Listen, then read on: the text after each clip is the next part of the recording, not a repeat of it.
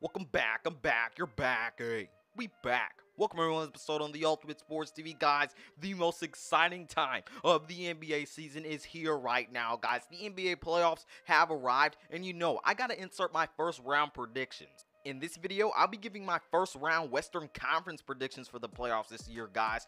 But here are my Western Conference first round predictions. But wait, I gotta make sure I remind you to subscribe to the Ultimate Sports TV. Because if you are not subscribed, you're missing out on so much, people. Because this is the hot spot. You get lots and lots of hot from the Ultimate Sports TV spot with NBA and NFL content. So go ahead, hit that subscribe button, and join the TOS TV squad. Then would you please like this video for me? Please share this video and YouTube channel. Then comment down below your Western Conference first round predictions down in the comment section below, guys. But now, let's get to these Western Conference first round predictions. Let's get it. To get this off rolling, I got my Lakers and Suns series prediction. I got the Lakers winning this series 4-2 in a 6-game series, guys. Yes, I have the Lakers winning this series. Although I do have some concerns with them at this time with their injuries, with them meshing as a team on offense, and with them spacing the floor with Anthony Davis and Andre Drummond. I think all of these things will be fixed by the middle of the Suns series because they have talent on their team and because they have LeBron.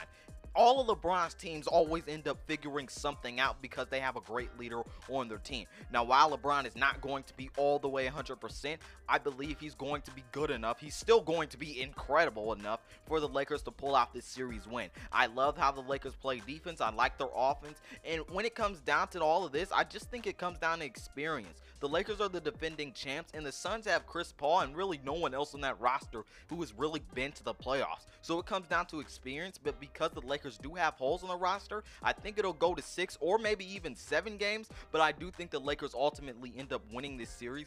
I like the Lakers' depth better than the Suns, and I also like how they fare well while guarding the Suns' guards. You've got Alex Caruso, who played well on Steph Curry the other night and has been a good defender throughout his career, and then you have Dennis Schroeder, who was one of the best defending guards in all of the league. So while you're not going to absolutely shut down Devin Booker and Chris Paul, I do think you can do a farewell job really trying to slow them down and attempting and doing really to slow them down, but you can't stop them. So I think they do a good job slowing them down. Now, when it comes to the inside, Andre Drummond and Anthony Davis, two good defenders in the paint. I think they do a good job stopping DeAndre Ayton. When I look at the Suns roster, other than Jay Crowder and Mikal Bridges, I don't really see them having better depth than the Lakers. And when you add that to the equivalent of knowing the Suns don't have as much experience as the Lakers, I'd say the Lakers win this series, obviously, in 6 games. Moving along, I think the TrailBlazers beat the Nuggets in a 7-game series, and obviously we know Jamal Murray will not be playing in this series. He's out for the season, and that's going to give the Denver Nuggets some problems in this series because they won't have a good defender to really stick with Damian Lillard or stick with CJ McCollum consistently. But there's also going to be a problem for the TrailBlazers too, because they don't have a single center that can play defense to really stick on with Nikola Jokic. He's going to carry this team to 7 games because he's just going to be dominant inside this whole game. But when you have 2 players like CJ McCollum and Damian Lillard, along with the depth you have as the Blazers and getting better as a defensive team, better than from last year, then I see the Blazers winning this series and barely edging out because their guards will dominate this series and they have the depth to go along with that. While the Denver Nuggets do have depth with MPJ, while they do have Will Barton, while they do have Monte Morris, I just think the Blazers' depth outweighs this. And when it comes to the clutch, hey, the Nuggets really only have one player to come in the clutch now, because when you had Jamal Murray, you had that other player. Now you only have Nikola Jokic, while the Blazers really arguably have Damian Lillard, they have CJ McCollum, and really you could even really account for Carmelo being in that mix there. So I like their depth, I like their clutchness over the Nuggets. I do think Nikola Jokic will carry this series to 7 games though, but ultimately I like the TrailBlazers to prevail over the Nuggets because of what they have on the roster and because of what the Nuggets don't have to match them up. So the Blazers are winning this series in 7 games. I think it's going to be a well-fought series. Now let's move on to the next one.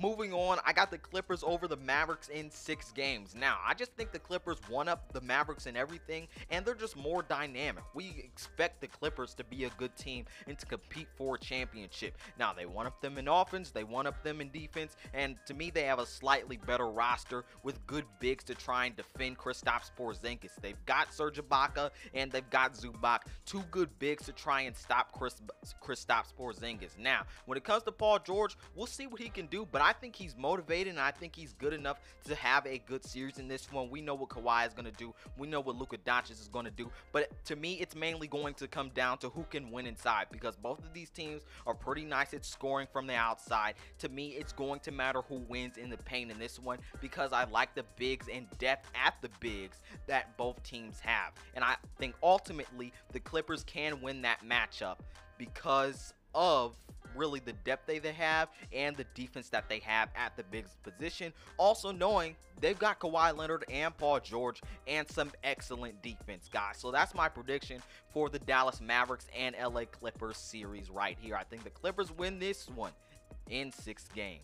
Wrapping up my Western Conference first round predictions, I've got the Jazz beating the Memphis Grizzlies in a 5-game series. Now, I love what the Grizzlies did to win over the Warriors and to win over the Spurs. They have clutch 3-point shooters, and they can play very, very good defense with Ja Morant, Dillon Brooks, Jaren Jackson Jr., Jonas Valanciunas, and all of the good defensive players they have. But the Utah Jazz are just a different animal. Look, they're the first seed for a reason, and their scheme is incredible, and they have the perfect players to unlock their scheme, and they've definitely done that this year. They take more threes than anyone, and they make more threes than anyone. They're the ultimate 3-and-D team.